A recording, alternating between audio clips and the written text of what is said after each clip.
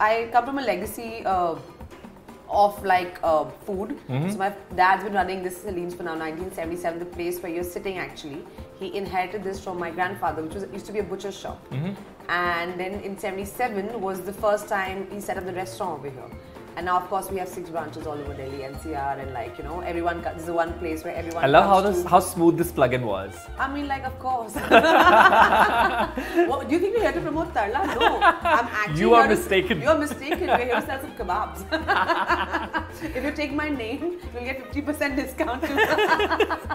Apply that coupon code. It's called Huma Tarla. No, but as you mentioned, it was 1977 when this was started. Yeah. And Tarla ji launched her book in 1974. Yes. The era was same, the 70s. Pretty much. And actually, Ashwini, my producer, Ashwini Tiwari, she suggested, she's like, you know what, you guys should actually do this. And I spoke to Dad, and my dad saw the trailer, and he was like, he first called me and said, hey, I love your trailer, I can't recognize you. And then he was like, ye batata musallam hai kya? Because there's a line in the trailer saying, maine batata musallam aise banaya. Right. So I explained कि Papa, आपने 77 में शुरू किया था, and then you started Saleem, and she started her career in 74. But what Tarla ji stood for is diametrically the opposite of Saleem's Mughlai food, which is she would take a murg musallam and she would take out the chicken from it and put like batata, which is potato. Yeah. And it reached like a much wider audience. And he was like, hey, you know what? We have a lot of like people coming in who are vegetarians who normally have the paneer or the dal makhani and all of that. Yeah. People like you. So, I mean, why not? I mean, we'll be catering to a much wider audience. And now batata musallam is very much part of our menu. And as your dad said, it was tough to recognize you in that trailer. Yes. And I'm sure a lot went into that other than prosthetics.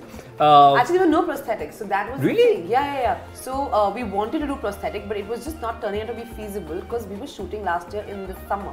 And all the cooking and the heat and then he was like, you know, if we put our nose or we change it would melt. It would start melting. And then we would waste a lot of time on set. So what do we do? So he came up with this idea that why don't we do something with your teeth, because her front 2 teeth were slightly bigger than mine. So we actually got 2 pieces made. One was the front 2 teeth, which was slightly more toothy, as they say. And the other was a larger piece that I would wear here on my upper jaw, which made this part of my face like kind of become slightly broader. Because Tarla ma'am had like a heart-shaped face to get that effect. And when we did that, it just didn't look like me at all. And it looks like we've done a lot more work, but honestly it was that. And of course I play from 20 to 50. So in the latter part of her journey, like we just put another piece here. So this part of my face just kind of sagged. So little hacks I'm telling you. Don't try it at home.